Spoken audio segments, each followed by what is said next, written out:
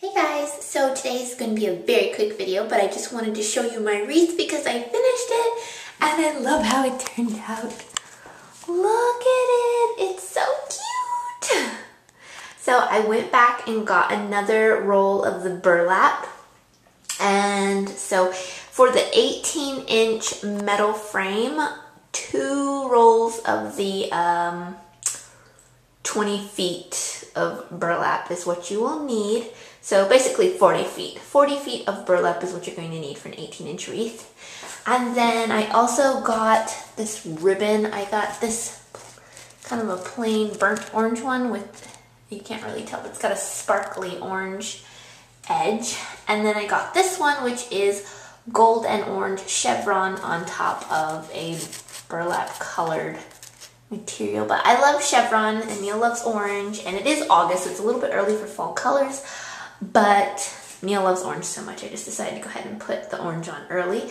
I did make it so that this bow is interchangeable, so I can take this one off, and then for 4th of July, I can make a red, white, and blue bow. For Valentine's Day, I'm really excited to make a Valentine's Day bow. I saw so many cute ribbons and things, and yeah, so I think next time I'm going to get, maybe I'll do like a bow like on the side. I don't know. The bow can pretty much be stuck on anywhere around here. So if I wanted to just do like a bow on the side or at the bottom instead. And yeah, and then Neil was also saying like maybe for Halloween I could leave this orange bow on, but then maybe get some like clip-on little pumpkins or bats or whatever and clip that on. So you can just change it however you like. And I really love how the bow came out. I have never made such a fancy bow like this, and I love how it came out. So cute.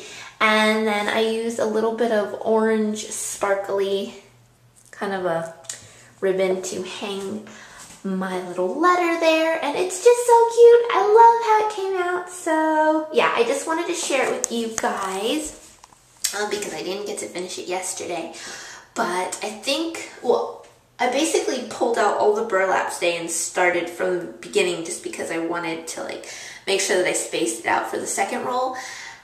And anyways, the whole wreath took me maybe 5 or 6 minutes to do. And then the bow took me the longest just because I'd never made a bow like that before. I wanted to do like 2 loops. And I'd never done a 2-loop bow before, so that actually took me the longest to figure out how to do that. And then, yeah, so I'd say the bow took me maybe 10-15 minutes, just because I had to watch some videos on YouTube, some tutorial videos on bow making before I did that. But if I'd already knew how to make a cute bow, or if I was just sticking on flowers or something, it probably would have been a little less time. So the way this breaks down in price, here's what I spent. So I got everything at Michael's craft store. So the metal frame was $3.99. The 2 rolls of burlap were $6.99 each.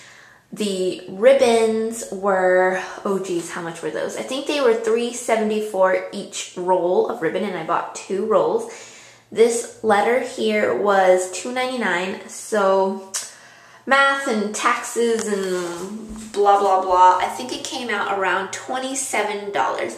So in the end, it was $2 more expensive than if I had just bought it from the lady in my neighborhood who makes them. So that doesn't make me very happy.